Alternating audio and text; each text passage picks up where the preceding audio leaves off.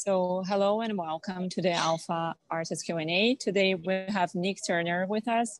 Nick, welcome. It's such a pleasure having you here and speaking with you through video for the first time. Yeah, thanks for having me. Yeah, of course. I'd love to start the conversation learning where you are right now and how is this crazy year going for you so far? I am in the south of France right now. I've been here for the last almost 3 years now. And I've been kind of stuck here. I came here because I grew up here and I had my mom at a house and she passed away, and I came back thinking I wanted to try to stay here for a while, and I didn't know the condition of the house. So I gutted the house myself, and I'm a painter, but I've never worked on houses. So I didn't know what I was doing. I got really way over my head. And I've been here almost 3 years now. I've finished the house and it's for sale and I'm leaving. But I've kind of been stuck. And then during the lockdown, nothing really changed for me because I wasn't going out. I was just in the house working. So now I'm just anxiously waiting for things to be done. And so I can get back to some kind of normal life. Yeah, let's see what normal life is going to be like, right? I don't think it's going to be exactly the same, but well, not what it is right now either. Traveling, yes. I'm used to traveling a lot, and I do think I'm a little concerned what that's going to be like in the next couple of years, like how easily we'll be able to move around internationally, especially.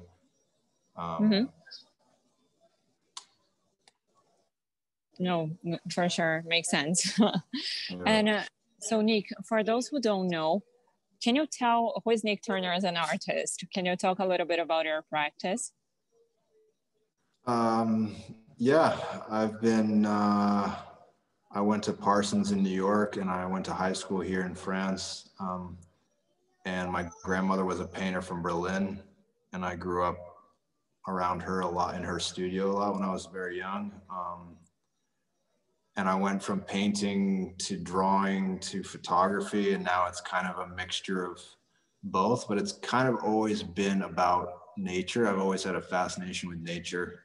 I did a little bit of stuff in New York when I was living there in college. I tried to get into shooting portraits, and I did a little bit of fashion, and then I lived out west. I have friends on the ranch out there, and I went out west, and I grew up riding horses, and I had a horse for a long time, and so I've always incorporated horses or some type of nature into my work, and it's kind of stayed present for the last 20 years. But I probably didn't consider myself a very serious artist until well out of college, and I was trying to figure out how to actually make a living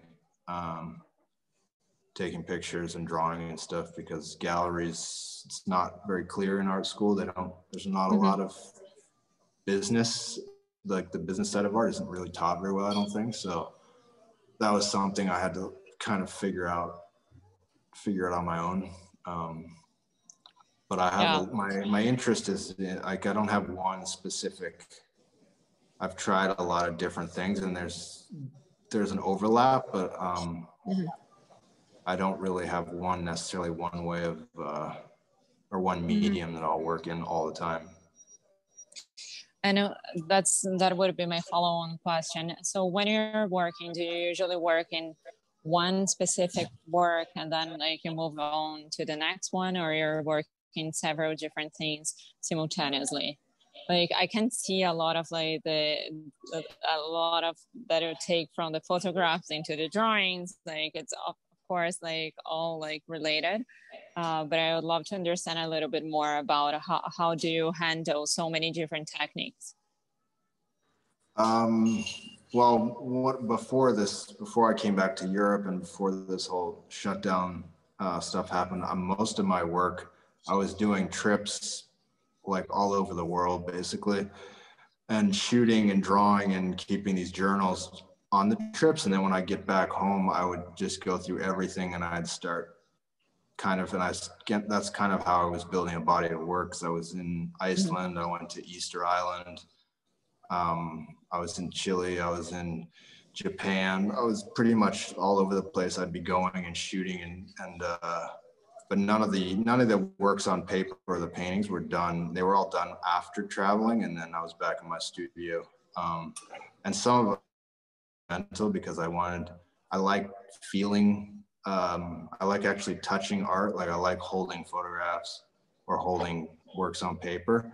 So the photographs is kind of something that I like to do, but I also need something that's actually has some kind of physical thing that I need to be working on, because the photographs, it's all visual, but then so I kind of need both. They're two different ways of working, but yeah, no, it's definitely very complementary, and it's not something that still a lot of artists do, right? A lot of artists moved into digital art, like, or even if they create sculptures, let's say, they have like a team of people that are doing the work for them. So it's really interesting to hear that, and I do appreciate it too.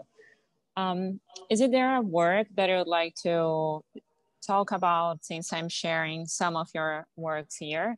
Something that is like more special for you? I know it's hard to point out one work. I know it's like a lot of like your children, like in a way it's hard to pick one, but like if you wanted to go more in depth into one of the works.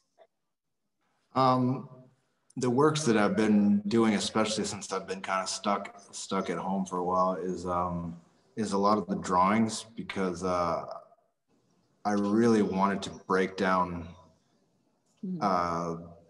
like horses, for example. Like I wanted to break them down into the most minimalist, the least amount of marks on paper or on canvas. And I've been doing that. I've been repeating a lot of the same drawings of horses for a long time, trying to break them down. And it's all the painting and drawing that I do, it's very organic. I'm not someone that plans out in this I'm not a very organized person at all. I have tons of things I'm doing, but I'm very bad at like structure. And I'm very aware of that though. So I try not to, I'll try to figure out I'll work in very short periods of time, very intensely, and then I'll stop working on stuff completely. But if I try to really work for a long period of time on the same things, I usually end up killing the drawing or overworking it, and then I want to go back and end up throwing stuff out. So I kind of will work very fast for a short period of time, and then I'll stop. But I've been repeating these horses for quite a while, and I'm still haven't found what I actually was looking for. And it's hard to explain it, what you want out of paintings, I think, for me at least. But I know when it's there, then I know. But it's hard to actually know exactly how to get there when you're working. Yeah, or to explain what is it. I can totally understand that.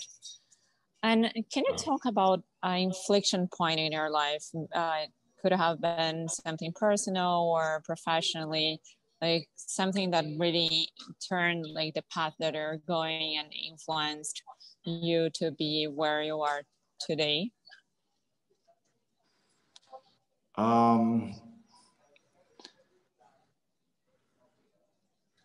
I mean, one of the biggest influences, I guess, was probably my mom, because I grew up, I was actually homeschooled before. I never was in a normal high school. I was homeschooled, and then I was put in a French high school, and then I went back to the U.S. for college.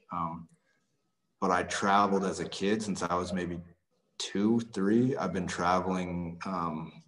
Like with my mom, when she homeschooled me, we'd go visit areas that I was studying. Like we went to Florence in Italy when I was studying certain periods in art. We went to London when we were studying some of the medieval periods in history. Like, so my upbringing is this very romanticized kind of cinematic view of the world. And it wasn't until probably the last couple of years where I started thinking back on my childhood and the way I think, looking around the world. And that's now when I want to try to, the work isn't, I want the work to be very substantive. Like there needs to be some context and history in the work. I have trouble with work that's just aesthetically pleasing, but there isn't a real substantive body of work. So I think I mean, my mom was probably my biggest influence, but I didn't start thinking about it until after she passed away, which was 4 years ago. And it didn't really click the same way. Now I feel much more like I know kind of where I'm going and how I work. And before I was kind of, I was just trying to figuring things out. I didn't really know who, you know, I wasn't really standing firmly in my own kind of, as an artist. I think I was trying all these things I was influenced by. I was trying this or that, or thinking what was trendy. When I was living in New York, I was very like around some of the gallery scene, and I wanted to like, oh, this is what the trend is. And it wasn't until I kind of removed myself from all that and kind of have been isolated now for a couple of years, where I kind of feel, okay, this is actually who I am as an artist. This is what I want to do, regardless of, you know, what this person is saying or this gallery is showing. Or so it took a while, I think, but yeah, to get to that maturity point, I think I had to go into the art world and then kind of step out of it and be on my own. Yeah, and now that I've been kind of away from it, I have a very different view of what I want to do and what's important, you know? I think there is even a very famous quote from Picasso that like, first you need to really know the system to be able to break from it. So I think like in a way, like we all have to submerge ourselves into a more traditional market, space. So like eventually we can start innovating and like being who we really are. So you touch a little bit on like what you want for the future, but like maybe like if you wanted to add something more about this, where do you see your career developing? You said you're leaving the south of France, maybe like a geographical yeah, well, there's a few things. One is I'm going to go to the coast for a while because I have to live on the ocean. So I'll be either the west coast of France or Portugal. I might go down to Portugal because I love the west coast of the Portuguese coast. It's like one of my favorite places. So I might go down there and base myself from there. But I love art books, like big books with photography and drawing and text. And I really want to publish. I've been working on a few myself for a while. I want to publish art books. Because then it shows you see, you know, a selection of work and stuff. But when you have a big art book, you can see the full context of like a body of work and the artist. And I like to see all the messy journal pages that, you know, I just love art books. That's what I really like to do, is publish. I can definitely picture body works, you know. Yeah, I can definitely picture like a beautiful book with all of your works, the collages, like letters. Like that's exciting. I look forward to seeing it. Anik, now to finalize our conversation, it's supposed to be like a quick chat, but I wanted to know, what was it during this year or during hard times? Like maybe like a book you read or like a movie, something that like kept you going. You mean inspired me? Like inspiration wise, or? Yeah, something that inspired you. Like, for instance, for me, I remember during lockdown, I really started doing more meditation. And people share like the most different things. You know, some cooked a lot, some read a lot, and something that like our audience could take advantage from, like, and try out on their own lives, maybe. It can be like a Netflix series, like something. Well, something I haven't, I mean, this is not really art related, I guess, but it's very much a part of me, which is, it's kind of always been a struggle of mine, being in the art world, and also being, I'm not obsessed, but I've always been a very big proponent of fitness and health. And I think one of the even tasks when I came here to work on this house, and I didn't have, I mean, it's a almost 3,000 square foot, 7-bedroom house. Wow. that I gutted the entire house. And I did it myself. But one of my biggest things, and I have friends that I've tried to push also, is discipline and taking on things that you don't want to do to expand your capacities as a person. And once you're like, even looking back when I first came here, I didn't know what I was doing, so I didn't have any real reference point of what I was getting into. But when I look back now, my capacities to handle problems and to deal with uncomfortable situations and things that I'd probably like wouldn't even attempt to try, would want to run away from. I think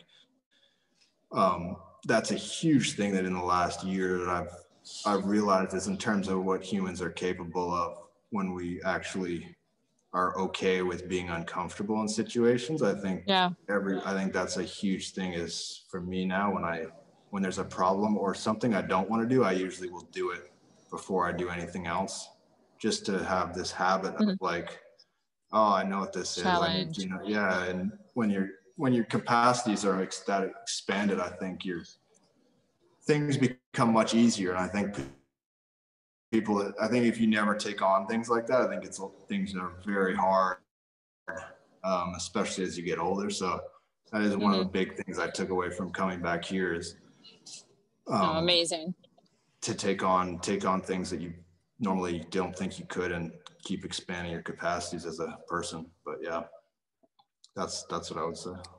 Well, thank you so much. It has been a huge pleasure speaking with you, learning more about your life, your work. And for those who are watching, see you next week.